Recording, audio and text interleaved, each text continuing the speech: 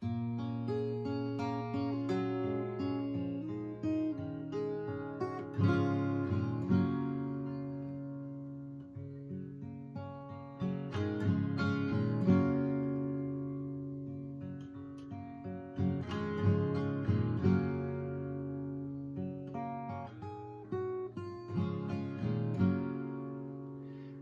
you need someone and there's no one there, there is always the 9 o'clock to take you out from there. I'll take the train in town like I did for years. There is only 7 more blocks I could walk from here. I wanna stay home. I wanna stay home right here. I wanna stay home today. I wanna stay. It's only 6 o'clock when my day begins. There is always my alarm clock to wake me up again. I wanna stay home. I wanna stay home right here. I wanna stay home today. I wanna stay.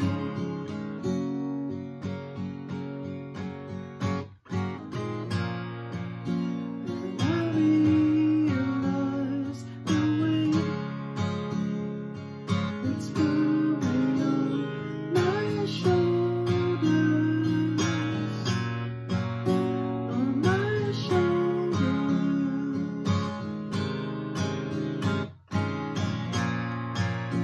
I just need to find a place I can take a walk on my blind side,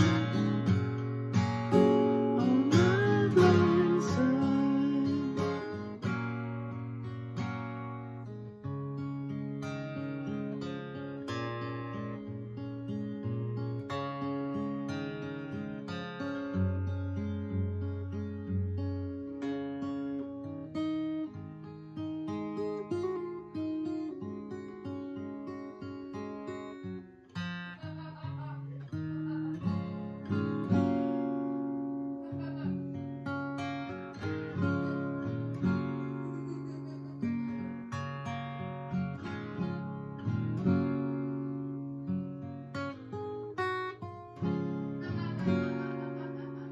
When my memories fade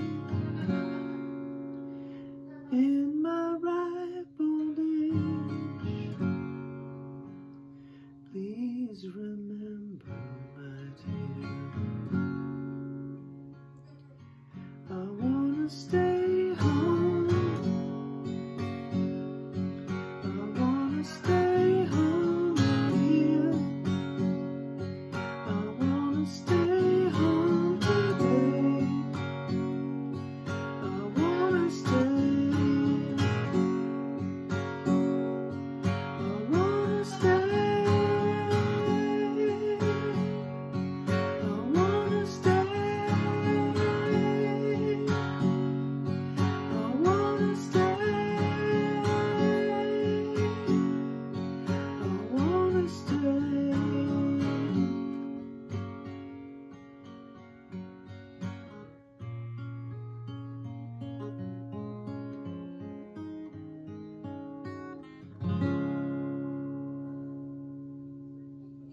So that was Christopher Goss with I Want to Stay Home. What an amazing performance. And he is with me right now. Hello. How are you doing? All right, Pablo. Very well. How are you? I'm good. I'm good. As you can tell, well, I don't know. You can't tell because this is the first time we've seen each other, but I'm looking more and more disheveled and sweaty as Jellyfest is going on because it was going to You've been be working really hard, so you're doing all right.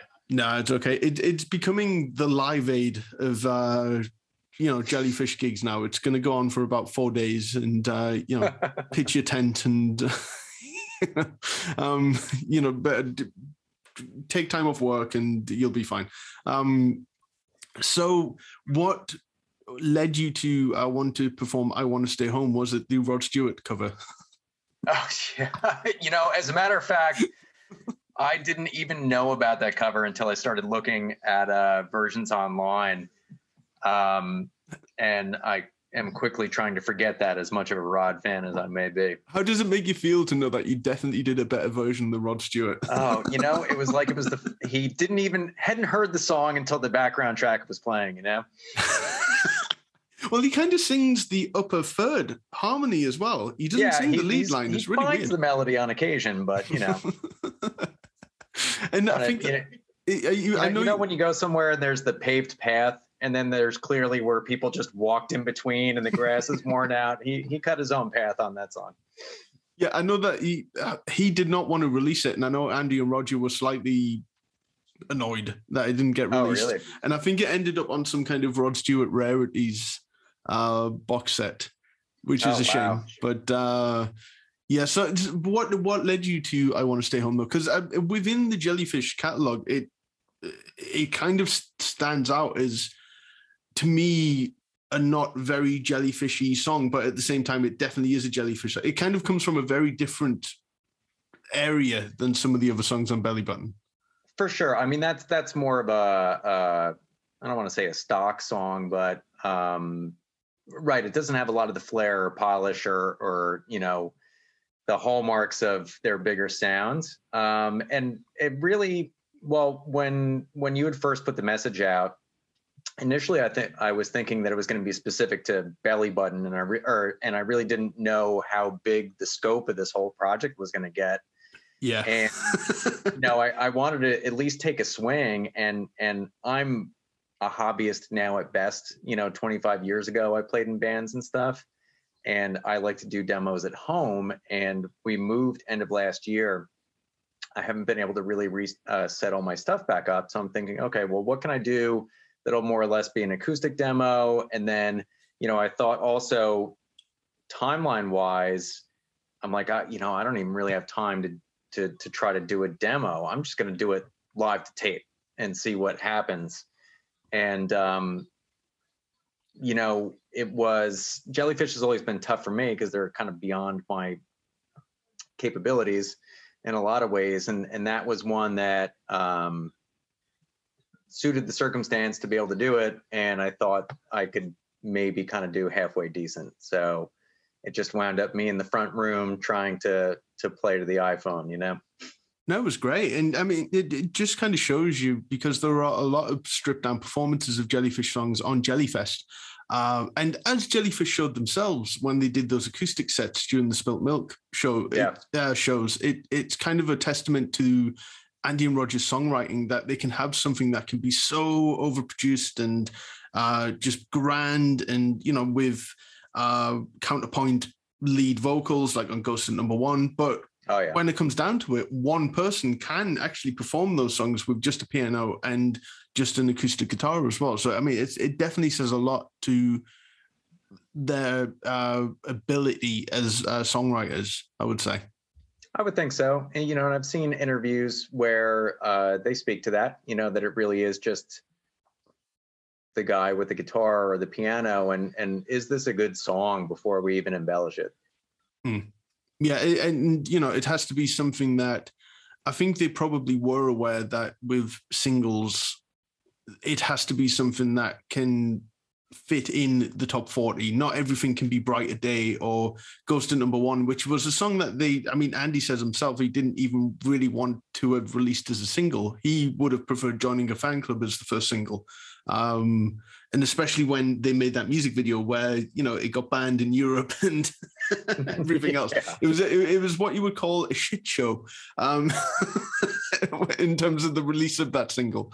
And it's funny that they're so recognized for their kitschiness, but there's menace in there as well.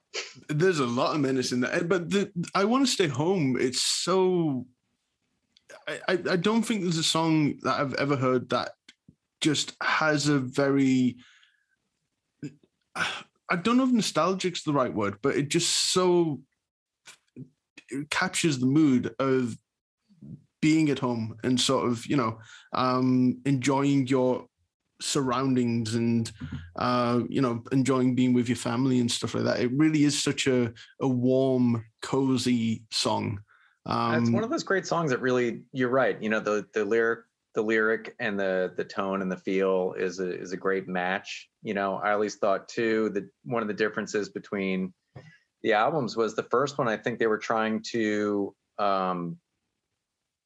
have an homage to a degree to acts that they loved. That they could not imitate, but use some of the same colors. And then into Spilled Milk is when it kind of took more of its own personality, even though they were still using a lot of influence, obviously. But that first one, I think like a lot of people will try to pick up a torch of somebody else. Like this is going to be really Todd Rundgren, or this is going to be really Queen influence. Can we do what they did? Can we use that palette? Mm-hmm. And the thing about Belly Button as an album, because I know some people prefer Belly Button to Spilt Milk, and the general consensus generally is that people kind of prefer Spilt Milk, but it's amazing because of the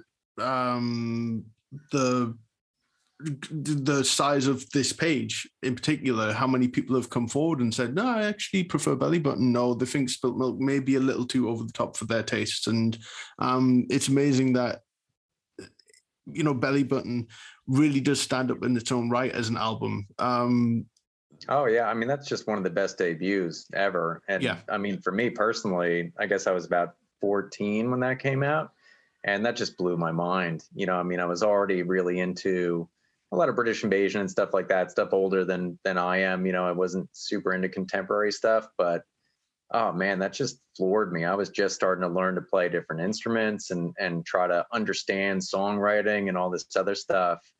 And it opened so many doors and turned me on to so many people and influences that came at the perfect time in my life, perfect age. But was it at the time that the album came out? Yeah, that came out in 90, I guess. So I got it for Christmas that year. Nice. I guess I was 14. I got that, and I got Thrills, Pills, and Belly Aches in my stocking. And cassette or CD or CD. I had just gotten a player, I guess a year or two before. So I was stockpiling my Smiths and REM and all that kind of stuff. Mm-hmm. And 89 and 90. The Laws, Stone Roses, Jellyfish. I mean, that was a triple threat that set the template for the rest of my life as a music fan. Nice. And the thing is, the thing I say about a lot of people preferring Spilt Milk, it's certainly the case with people who are introduced to Jellyfish. I think they gravitate towards Spilt Milk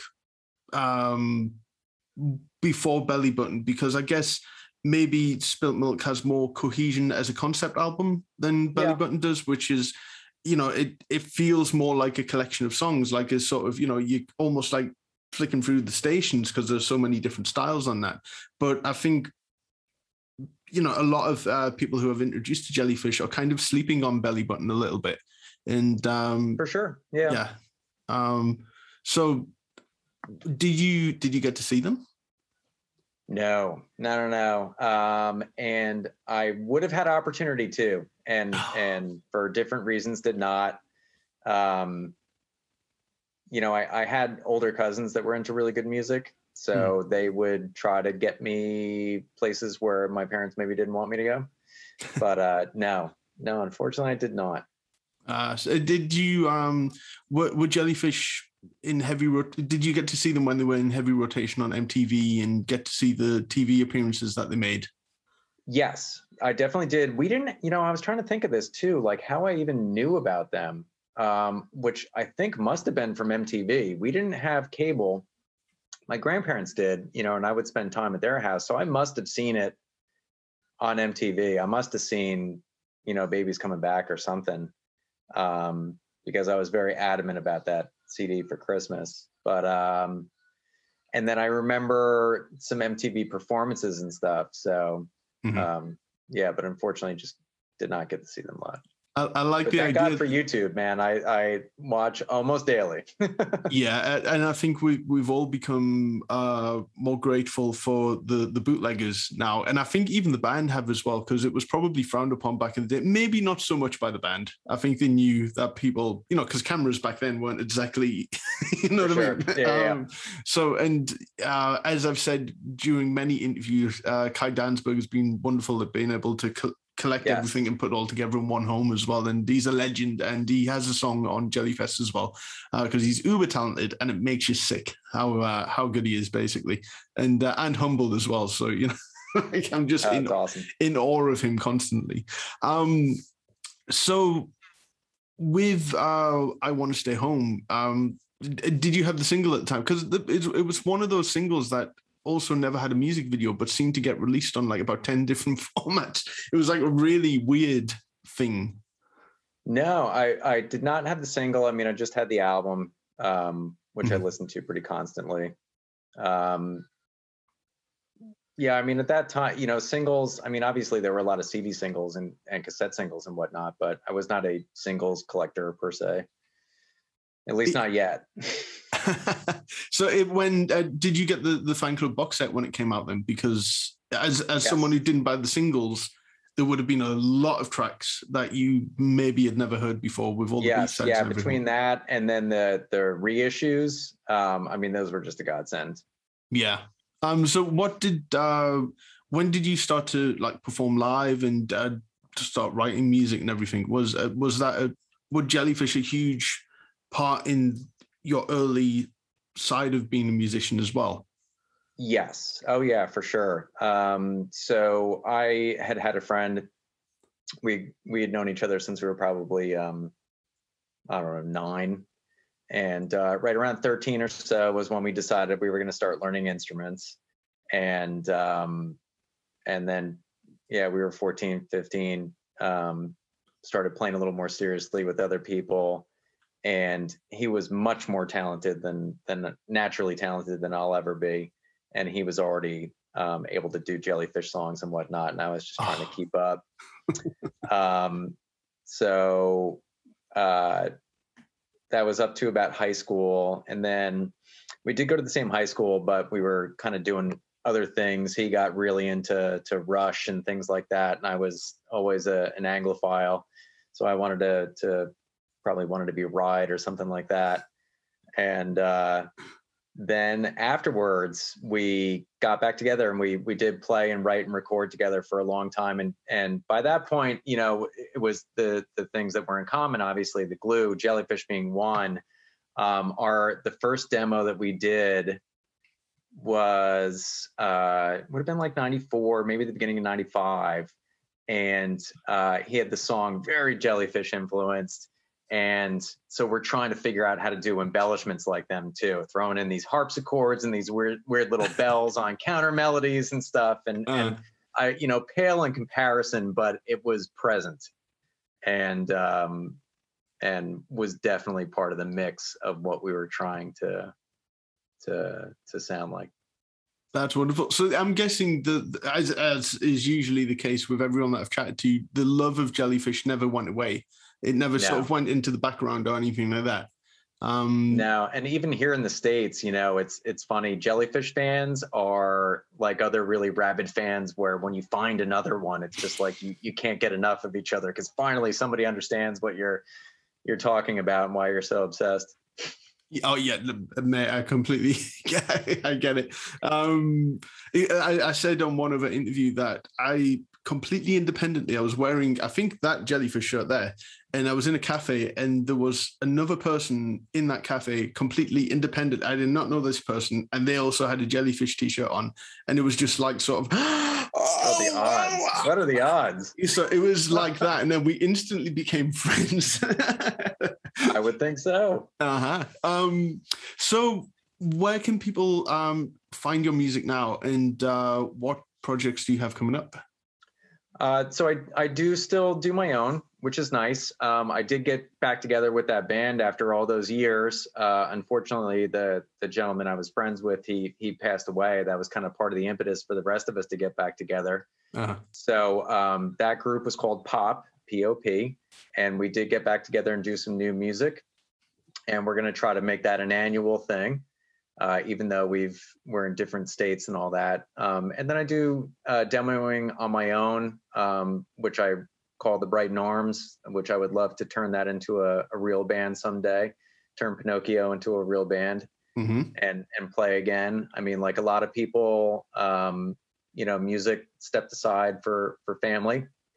And now that the kids are older and whatnot, and I'm still young enough, I can get back to it a bit. And so yeah, the Brighton Arms, I call that. That's all home demos that I'll usually play the instruments myself, SoundCloud, some YouTube videos. And yeah, this year especially, hope to get my equipment set back up and start making new demos. Now's the time to do it. Yeah, now's the time to do it while we're all at home. I've wasted the past year. I should have done a lot more than I did. But so where, I wish so too. Yeah, but where are you based? So I'm in New Jersey, in the United States. I think maybe 40 minutes south of New York City. Really, actually, right in between New York and Philly, which was great. Even back in the day, and now there's just access to so much good music and so much good venues and things happening. That's great, and I would almost guarantee that there are people in the group from New Jersey who would probably love to make music as well. So, like, if I can. Let's bring people together. And I was out in Philly a couple of years ago and passed through New Jersey. So next time I'm out there, we have to catch up. And I would love that. That would be great. That would be great. And so being from New Jersey, and because as a huge Kevin Smith fan, is it just a rite of passage that you have to be a fan of Clerks? Or yeah, I guess so. I mean, actually, it's funny. I mean, I used to go to the Quick Stop when he was there as a kid. That wasn't far from the house. Really? Red Bank. So I knew him. Yeah. Okay. And I definitely like the movies, and I've met plenty of people that have come and checked out all the sites and stuff. When he first had the comic shop, it was in a little tiny spot when they first opened it, and a girlfriend at the time, they were in school in Philly, and they came up to visit. So I don't know, 96 maybe. And he was a huge fan. And I said, oh, let's go to the comic shop. We'll check it out. And Kevin happened to be there. And he was so cool. I mean, he took his time, really talked to this kid and gave him a great meeting. So I've had a lot of respect for him for that. He was very cool. Nice. You may have to show me some of the sites. I would, totally. It'd be fun. That would be fun. So, Christopher, I want to thank you for being a part of Jellyfest and for coming forward and performing I Want to Stay Home. And I'm sure everyone will very much enjoy it. And I want to thank everyone for continuing to tune in to Jellyfest and stay tuned for what is coming up next.